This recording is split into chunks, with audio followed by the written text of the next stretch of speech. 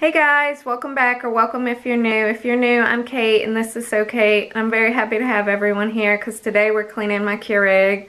It is very filthy. I don't remember the last time I've cleaned it, so you know it's bad.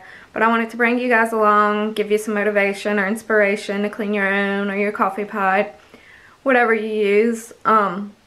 Yeah, so just be sure to stick around to the end. I hope you're having an amazing day, and let's go ahead and get started.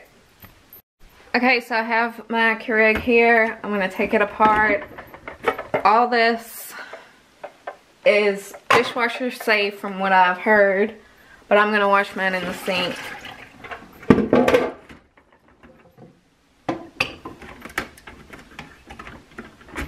And also take this out and break it apart. Look at that.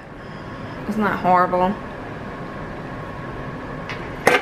And with this, you can see how dusty it is, but I'll wipe that off with microfiber cloth and some spray and get down in here. You can see that is horrible. And go ahead and clean that with the toothbrush.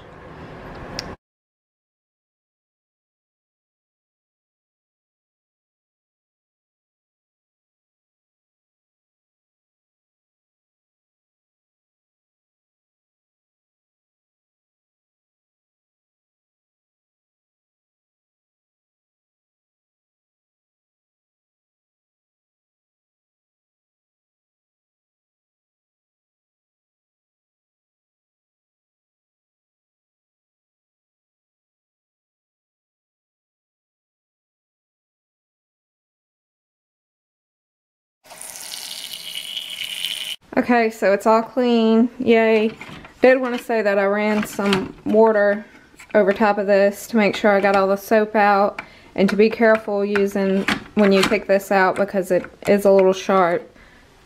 And like I said before, I always put my paper towel down here, keep it there for like a week, and then throw it away because all the coffee drips down on it. I'd rather have it on the paper towel than in the thing. But yeah, awesome.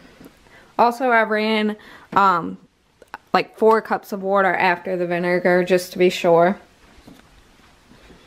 Well, that's so exciting. I'm so happy it's done. Okay guys, I hope you enjoyed today's Keurig cleaning. I hope you cleaned yours or your coffee pot, whichever one you used. And I'm so glad you stuck around to the end. Hope you have an awesome day. Don't forget to subscribe. Leave me a big thumbs up and hit that bell. See you guys next time. Bye.